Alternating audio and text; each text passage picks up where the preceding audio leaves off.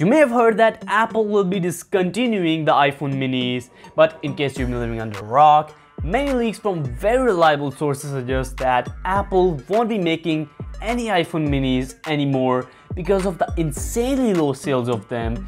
So you guessed it, there won't be an iPhone 14 mini this year. But why did the iPhone mini fail so badly?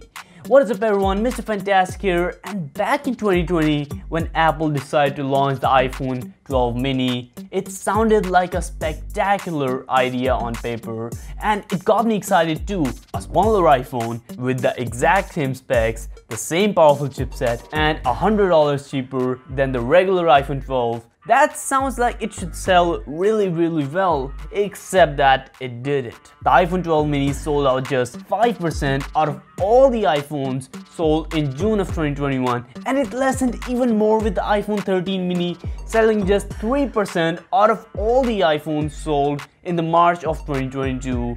So it's safe to say that it failed spectacularly. But why? So look at it this way, if we take the major population into perspective, if people want to buy a phone for their day-to-day use, they would need a phone that they could rely on and easily use on the day-to-day basis and wouldn't want to do any experiments.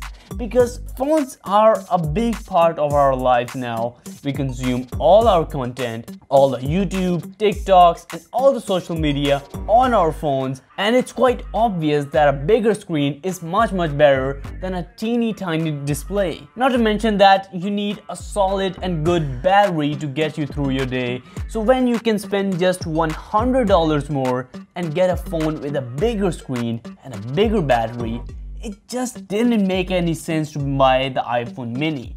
No matter how compact it is, no matter how cute it is, the compromises aren't really worth it. The tiny display that is hard to use for a lot of people and not that great for content consumption, the tiny battery that gives you a below average battery life, it's just not that practical. It was good to have it as an option for the tech-savvy people and the small amount of people that love to have a smaller compact phone.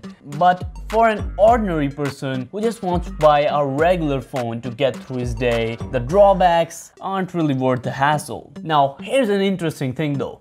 According to the leaks, Apple is replacing the iPhone mini with a new iPhone Max. Sounds real lame, I know. So this year we'll have the iPhone 14 Max. It's basically like a regular iPhone 14 but like a Pro Max size without of course the Pro features. I'll also be making a detailed video on it pretty soon because it's quite interesting, so stay tuned for that. Let me know in the comment section below what do you guys think about this and if you think Apple made the right decision or not. Thank you guys so much for watching. Drop a like on this video if you guys found it useful and subscribe if you want to see more videos just like this one. This is Mr. Fantastic and I'll catch you in the next fantastic video.